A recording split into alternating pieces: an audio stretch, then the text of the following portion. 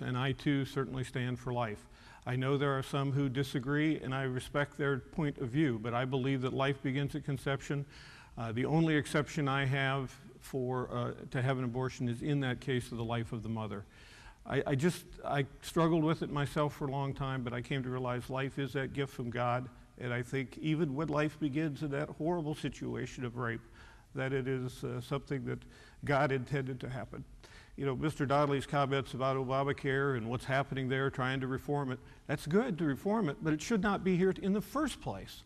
You know, the fact that we have the Catholic Church and so many institutions having to file a lawsuit to get their basic freedom that I thought was guaranteed under the Constitution, the practice of your religion, that now there has to be an amendment put forward to somehow bring that about. If the law had never been passed, that lawsuit wouldn't be in place, and religious freedom would not today be in question.